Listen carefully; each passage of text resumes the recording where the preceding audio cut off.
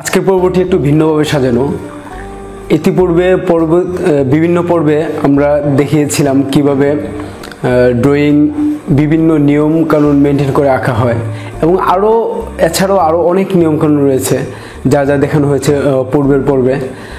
তাছাড়া আগের যে পর্বগুলোতে বিভিন্ন নিয়ম দেখানো হয়েছে, ওভাল, লাইন, সার্কেল, তারপর পার্সপেক্টিভ, তারপরে দেখা যাচ্ছে লাইট শেড, আলো ছায়া, মানে বিভিন্ন বিষয়ের উপর নিয়মের কিছু ধরন দেখানো হয়েছে আর কি, কীভাবে ছবি আঁকতে হয়।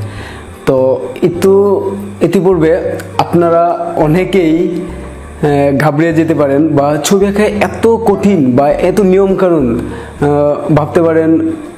ছবি আঁকা তো একটু ফ্রি হওয়া দরকার, ছবি আঁকাতেও আবার এত নিয়ম থাকে।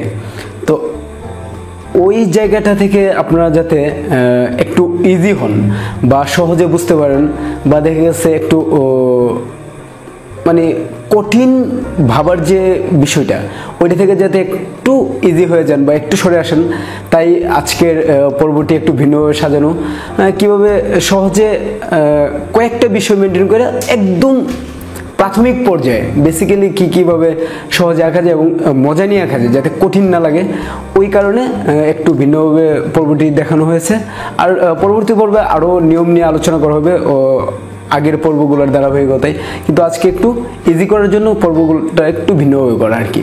যেমন আজকে এর আগে দেখানো হয়েছে কিভাবে লাইন দিয়ে ছবি আঁকা হয় বা লাইন, ওভাল, সার্কেল, কিন্তু আজকের পর্বে হচ্ছে কি লাইন, ওভাল, সার্কেল না, মানে সার্কেল না, এত কঠিন করে না। বিষয়টা হচ্ছে লাইনটাকে কিভাবে ভেঙে ভেঙে বা লাইনটাকে সহজ করে অল্প অল্প করে ভেঙে ভেঙে কিভাবে ছবি আঁকা যায়। যেমন এর আগে আমরা দেখেছিলাম জাস্ট একটা বক্স যদি আঁকি, আমি বক্সটা এইরকম, এটা হচ্ছে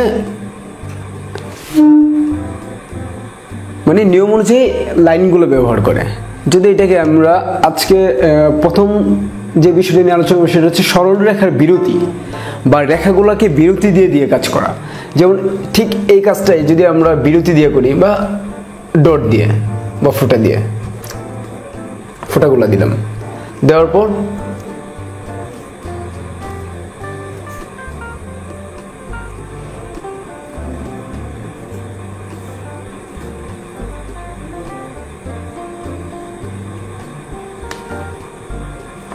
হ্যাঁ, তারপর এটা আস্তে আস্তে লাইন অনুযায়ী যোগ করে দিলাম।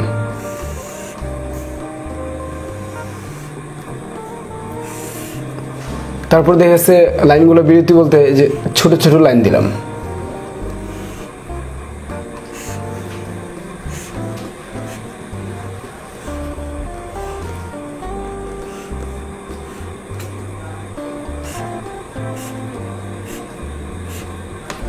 ছোট ছোট লাইন ঠিক এইভাবে পরে লাইনগুলোকে মিশিয়ে দিলাম।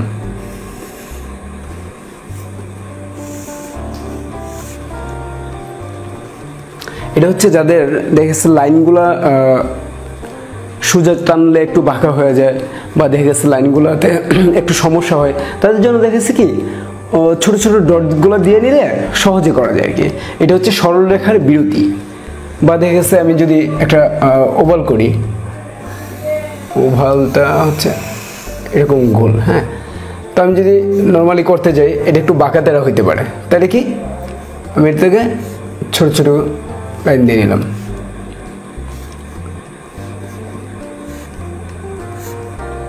তারপর লাইনগুলো মিশিয়ে দিলাম। এটা হচ্ছে কি সরলরেখার বিরতি বা রেখাটাকে ভেঙে ভেঙে ব্যবহার করা, ওইটা হচ্ছে এই লাইনের অংশ আর কি। তো এরপর হচ্ছে অনুপাত পরিমাপ করা বা একটি বস্তুকে সহজে দেখে আমরা অনুপাত করা। যেমন অনুপাতটা সাপোজ ধরেন আপনার হাতের তুলনায় হাতের আঙুলগুলো কতটুকু বড়, বা সমস্ত শরীরের তুলনায় মাথাটা কতটুকু বড়, বা দেখা গেছে একটা পাখির পুরো শরীরের তুলনায় তার মাথাটা কতটুকু বড়। ঠিক এটা হচ্ছে তুলনা করা। যেমন যদি আমি একটা পাখি অঙ্কন করি,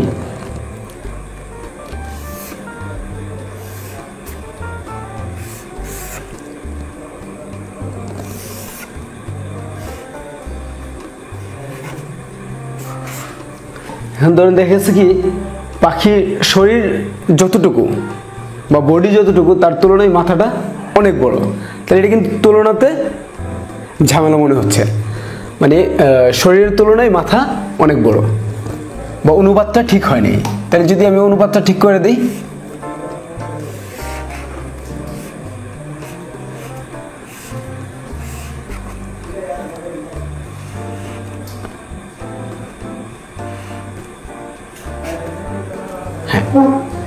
দেখেছে এই পাখিটার সাথে এর বডি অনুযায়ী মাথাটা ঠিক এতটুকু, অল্প আপ ডাউন হইতে পারে কিন্তু অনুপাতটা বেশি কম মনে হচ্ছে না। আর এটা দেখে মনে হচ্ছে কি অনুপাতটাতে সমস্যা আছে। ঠিক এইভাবে আমরা অনুপাতগুলা সহজে দেখবো আর কি। দেখেছে এত মাপজুক না বা এত নিয়ম কানুন না, জাস্ট চোখের দেখাই কতটুকু কীরকম দেখা যাইতেছে বা অনুপাতটা কীরকম, মাথায় কতটুকু, বডি কতটুকু, বা একটা বোতল যদি অঙ্কন করি আমরা, বোতলের বডিটা কতটুকু এবং উপরের ছিপিটা কতটুকু, ঠিক এটা দেখে বোঝা যাবে আর কি অনুপাতটা কীরকম। তারপরে আমরা দেখতে পারি হাতকে মুক্ত রাখা। হাতকে মুক্ত রাখা বলতে যেটা হচ্ছে কি আপনার, আমরা ধরুন যদি একটা নিয়মের মধ্যে ফেলাই, আমার এটা এরকম করতেই হবে বা এরকম বারবার নাও হইতে পারে। যদি আমি হাতকে মুক্তভাবে করি, মানে আমার একটু বাঁকা হইতে পারে, এই যে দেখে গেল কি দিলাম একটু বাঁকা হইলো, বা দেখেছে পরেরটা একটু লম্বা হয়ে গেল, একটু দেখেছে গোল দিলাম, ঠিক এটা একটু এবড়ো থেবড়ো হয়ে গেল। মানে বিষয়টা কি হাতকে ফ্রিলি ভাবে কাজ করা। যেমন আমি একটা ফিগার যদি অঙ্কন করি, হ্যাঁ ঠিক আছে, জাস্ট মাথা দিলাম ফ্রি হ্যান্ডে, এখানে হাত কতটুকু হইলো, পা কতটুকু হইলো, এতটা মাপজোক না করা আর কি। হ্যাঁ একটা ফিগার বা মুক্তভাবে হাতকে নড়াচড়া করা বা হাতকে ফ্রিলি কাজ করা। তো এটা হচ্ছে হাতকে ফ্রিলি কাজ করা। ধরুন ফ্রিলি কাজ করতে গেলে আমি অনেক সময় যে ঘর আঁকলাম, দেখে যাচ্ছে কি জাস্ট হ্যাঁ একটু এবড়ো থেবড়ো হয়ে গেল, তারপরে ঘরটা এতটুকু দিলাম, একটু বড় ছোট হইতেই পারে। বিষয়টা হচ্ছে কি মানে কোথায় বড় হইলো কোথায় ছোট হইলো, মানে একটু খেয়াল রাখা ঠিক আছে, অনুপাতটা দেখলে মনে থাকবে, কিন্তু এত ভয় না পাওয়া, হাতকে ফ্রিলি কাজ করা, মানে একদম ফ্রিলি, কোনো এখানে চিন্তা করার বিষয় নেই আমার হইলো কি হইলো না বা সমস্যা হবে কি না, এত কিছু চিন্তা করার কোনো কিছু নেই, মানে ফ্রিলি কাজটা করে যাওয়া, এটা হচ্ছে হাতকে মুক্ত রেখে কাজ করা। তারপরে আরেকটা হচ্ছে ফ্রি হ্যান্ডে করা আর কি। ফ্রি হ্যান্ডে করা নিজের মতো। দেখেছে একটা ফর্ম আছে, আমি যদি পাখিটা আবার দেখাই বা একটা কলসি যদি দেখাই, সাপোজ একটা কলসি এরকম, হ্যাঁ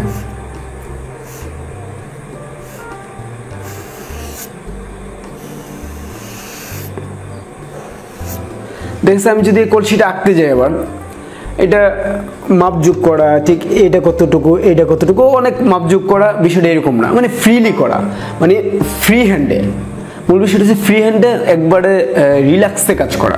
যেমন ফ্রি হ্যান্ডে হইতে পারে আমারটা একটু বড় হইতে পারে ছোট হইতে পারে, বিষয়টা হচ্ছে কি এটা ফ্রিলি করা, এখানে এত কিছু চিন্তা করার কিছু নাই, জাস্ট এই যে দিলাম, হ্যাঁ করলাম, এখানে একটু বাঁকা হইলো, পরবর্তীতে বাঁকা ঠিক করলাম, তো এখানে চিন্তা করার কিছু নেই বা এত মানে মাথায় কঠিনভাবে নেওয়ার কিছু নেই।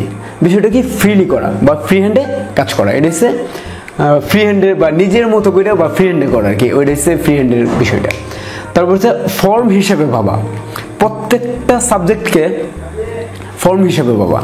দেখেছে আমি যদি একটা মানুষ আঁকতে যাই, তাহলে মানুষটাকে আমি যদি ফর্ম হিসেবে দেখি, তাহলে কি দেখলাম, এখানে একটা গোল আছে, হ্যাঁ নিচে একটা বক্সের মতো, হ্যাঁ বা চতুর্ভুজ টাইপের, এখানে আর একটা বক্স, এখানে একটা বক্স, পায়ের একটা বক্স, যে পায়ের একটা বক্স, বা হাতের একটা বক্স, হাতের একটা বক্স, মানে প্রত্যেকটাকে আলাদা আলাদা মানে ফর্ম হিসেবে দেখা আর কি। দেখেছে হাতটা এরকম, পাটা এরকম, এখানে দেখেছে বিভিন্ন ডাইমেনশন আছে, কিন্তু ডাইমেনশনটা এতটা দেখা যায় লাগবে না, কিন্তু ফর্ম দেখা। দেখেছে আমি যদি একটা পাখি আঁকি, তাই পাখিটাতে কি আছে, প্রথমত একটা ওভাল দিলাম, উপরে কি আছে একটা সার্কেল, হ্যাঁ সার্কেলটা ওভালের সাথে যোগ করলাম।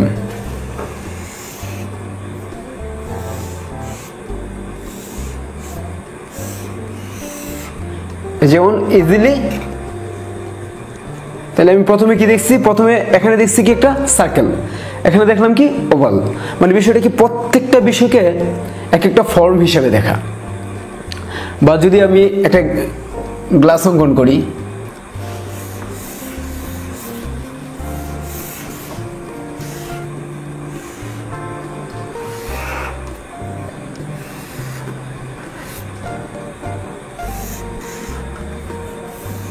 দেখা যাচ্ছে গ্লাসটাকে আমি প্রথমে জাস্ট সিলিন্ডারের মতো মনে করি, একটা চতুর্ভুজ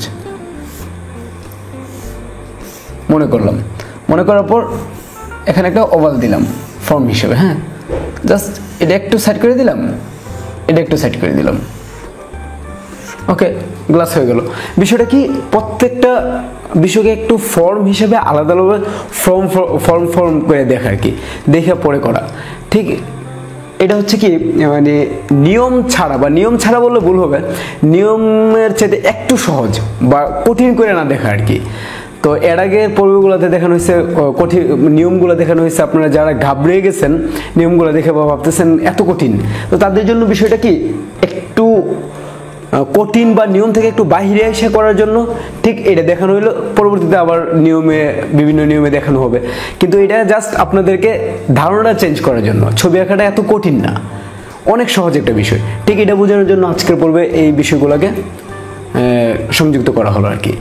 আজকে এই পর্যন্তই, পরবর্তী পর্যন্ত সবাই ভালো থাকবেন।